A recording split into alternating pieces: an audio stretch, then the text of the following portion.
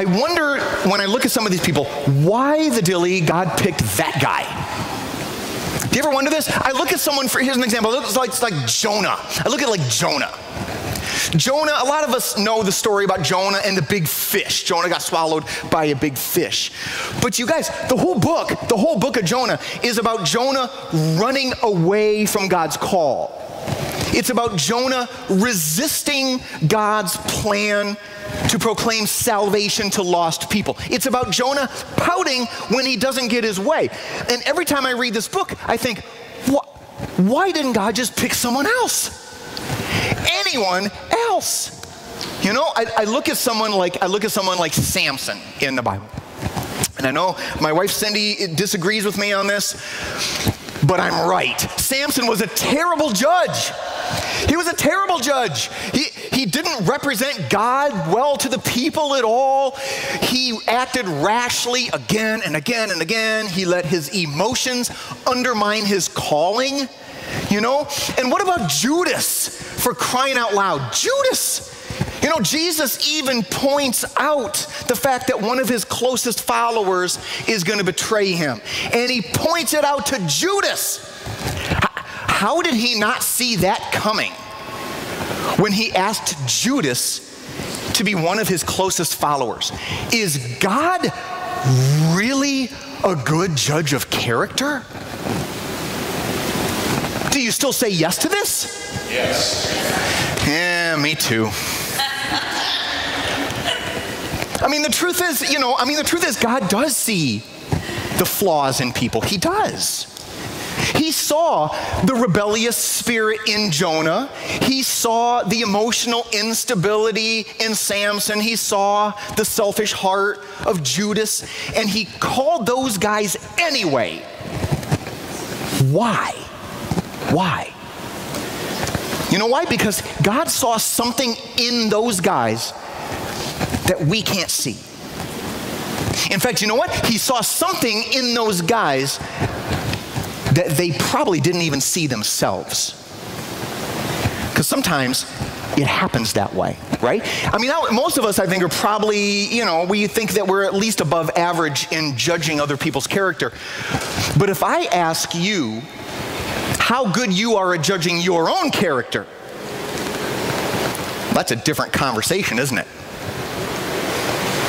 Are you worthy of God's call in your life? Are you worthy of that?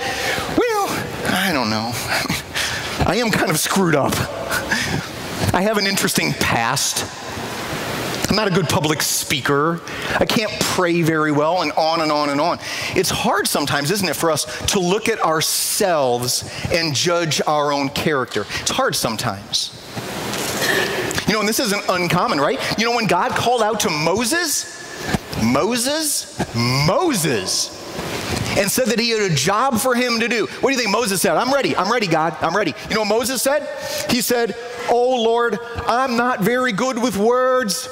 I never have been, and I'm not now. Even though you've spoken to me, I get all tongue-tied. My words get tangled. Lord, please send anyone else. Moses said this. Please send anyone else.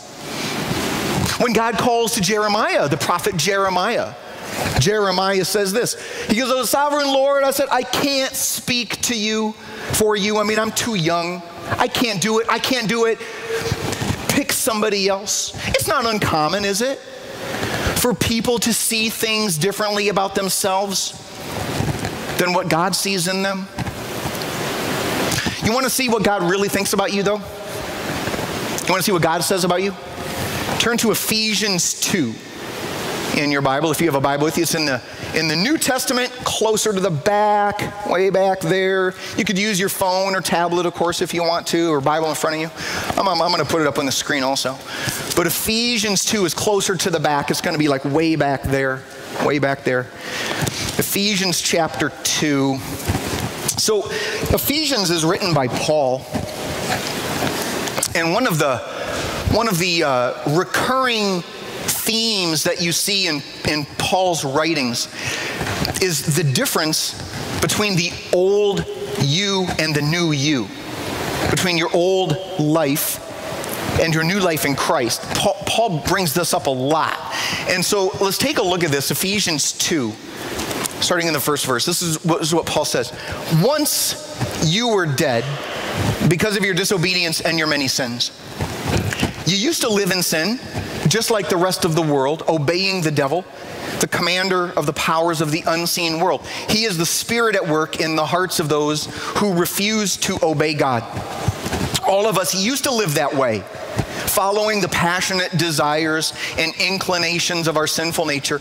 By our very nature, we were subject to God's anger, just like everyone else. But God is so rich in mercy, and he loved us so much that even though we were dead because of our sins, he gave us life when he raised Christ from the dead. It is only by God's grace that you have been saved. For he raised us from the dead along with Christ and seated us with him in the heavenly realms because we are united with Christ Jesus. So God can point to us in all future ages as examples of the incredible wealth of his grace and kindness towards us, as shown in all he has done for us who are united with Christ Jesus. God saved you by his grace when you believed. And you can't take credit for this. It is a gift from God. Salvation is not a reward for the good things we have done. No, so none of us can boast about this, for we are God's masterpiece. He has created us anew in Christ Jesus so we can do the good things he planned for us long ago. So you guys see right there what I'm talking about with the kind of the old new dynamic, the old you and new you dynamic that Paul's talking about? You see what I'm saying there? This is a big thing for Paul. And it's a big thing for God. So when we look at this passage today, there's a couple things I really want you to remember about this passage. Things that I want you to remember about who you are. And this first thing is I want it to sit with you. I want it to sit in your spirit because this is really, really, really big. You are not who you used to be. This is what he's saying here. You are not who you used to be. You guys know, right, that people kind of like to judge us based on our past behaviors and past actions. You've experienced this before, right? You know, sometimes we do the same things to ourselves, that we judge ourselves by our past actions and past behaviors. But do you know that God doesn't do that? Paul says, once we were like that, but not anymore. And so when you evaluate yourself right now, when you evaluate who you are right now, you can't look at yourself through the lens of who you used to be. It doesn't work that way in God's kingdom. God isn't looking at who you used to be. He's looking at who you are becoming. You can't look backwards when you're evaluating yourself right now. And you can't listen to people that want to point backwards either. You guys probably don't know this about me, but I'm a huge Chicago Cubs fan. What, have I mentioned that before? Oh, I didn't know that. I'm a big Cubs fan. And one of my favorite players on the Cubs is Anthony Rizzo. Love this guy. I know. Woo, go Riz. I love Rizzo. But you want to know something about Rizzo? Rizzo starts every year in a slump. Every year he starts in a slump. And it's the most frustrating thing in the world to watch this guy whiffing badly at really terrible pitches for the whole first month of the season. But by the end of the year, he almost always is hitting around 300. He has 30 homers. He has over 100 RBIs every year. What that shows is that Rizzo is always in the state of improving. And it would be a terrible mistake for him to keep looking backwards throughout the season and thinking to himself, what a terrible player I am. Look at all those strikeouts I had during the first month. Look at all those missed opportunities that I had. Wouldn't that be a mistake? Because Rizzo, who he was at the beginning of the season, is not who he is becoming. Do you get it? You get how it's the same with you? The same with me? Who we used to be is not who God looks at right now when we're holding on to Christ. who we used to be. It's not who we are. Okay? The second thing that I want to sit with you is what God does say about you, who he says you are. If God says you're not who you used to be, then who are you? And did you pick it up in this passage? Did you pick it up? Like what Paul says about you, how he identifies you? Did you pick it up? It's pretty cool. It says you are God's masterpiece. You are God's, just think about this. You are God's masterpiece. Other translations say you are God's handiwork. You are God's workmanship. But it's the same idea, right? You are who God has made you to be. Not who you used to be, not who you used to be.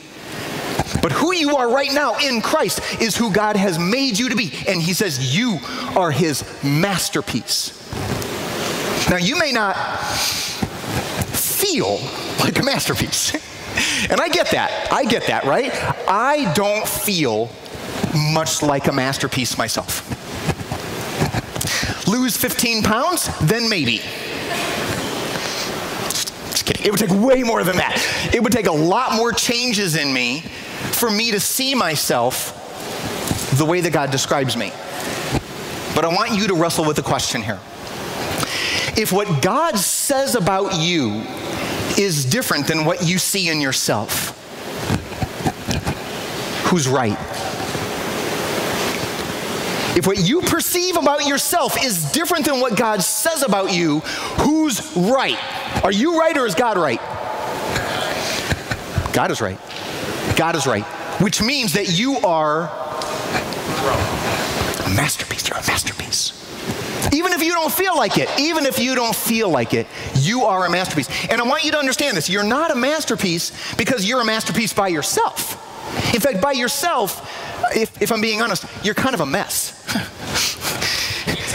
I know, right? I can say that because by myself, I'm even more of a mess, and I get that. But what Paul is saying, the whole point of this, is that you are not being evaluated by yourself anymore. You can't evaluate yourself by yourself anymore. You are being evaluated through the lens of a father who adores his son Jesus. And because of that, he adores anyone that is holding on to his son Jesus. You are a masterpiece because of who's in the picture with you. You get it? The last thing that I want to really sit with you in this reading today is why God did this. Why did God decide to make Tammy a masterpiece? Why did God declare that Larry is going to be a masterpiece? Why? Did God just feel sorry for you sitting in your sin? Was God bored one day and said, I think I'm going to rescue some people? No. God had a reason for making you a masterpiece. There's a reason. There's two reasons. The first reason is that God loves you with an everlasting love. Even if you don't or can't or won't love yourself, you are adored by a God who has had a masterpiece vision for you in mind since before you were born. You are loved by God.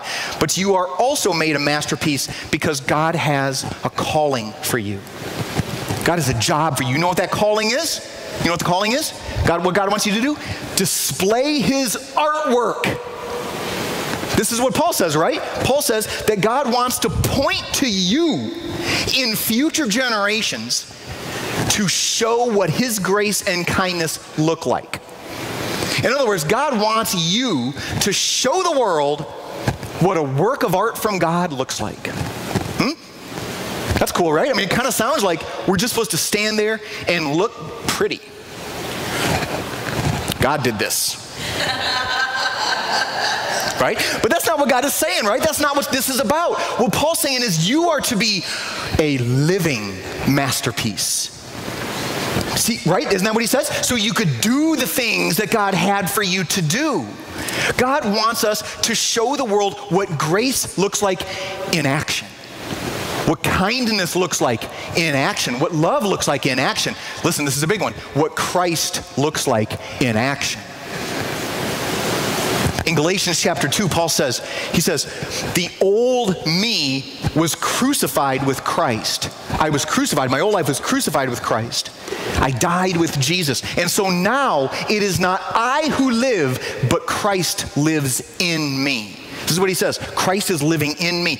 As God's masterpiece, this is what he wants you to do, is live as Christ would live and show the world what it looks like when he interacts with others.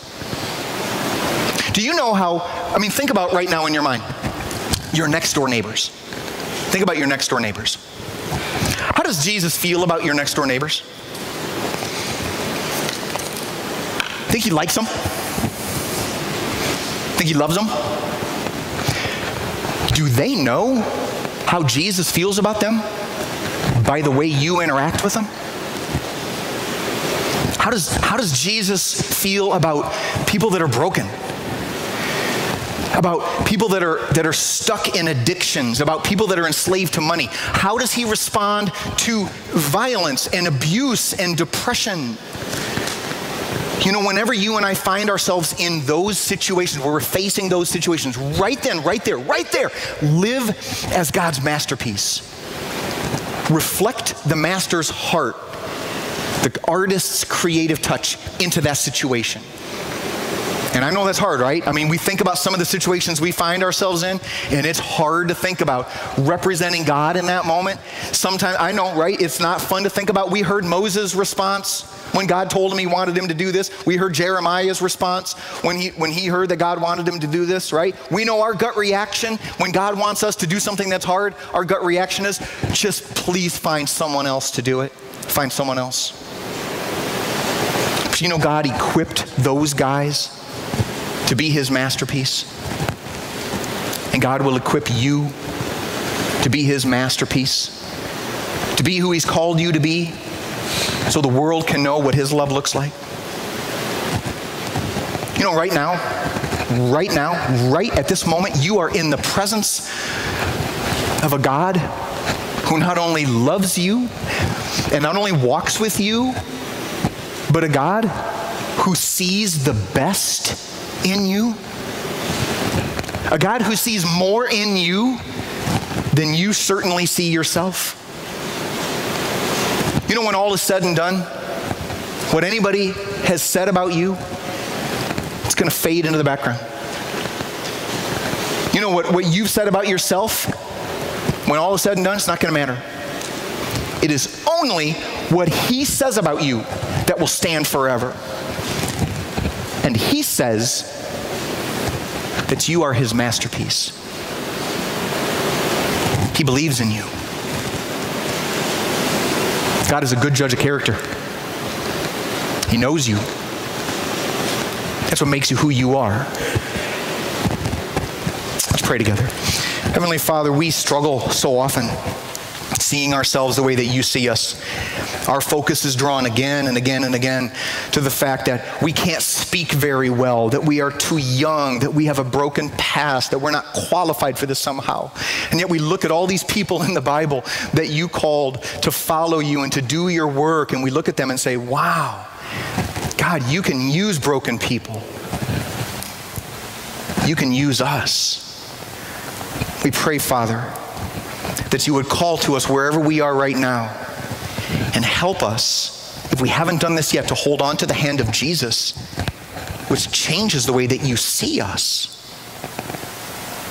Father, help us to say yes to the calling that you've given to us. Help us to resist those who want us to look backwards and judge us based on the past. It's not who we are anymore. And so we pray, Lord, that you lead us forward into who you are making us. We trust in you, and we keep our eyes on you. And we pray this in Jesus' name. Amen.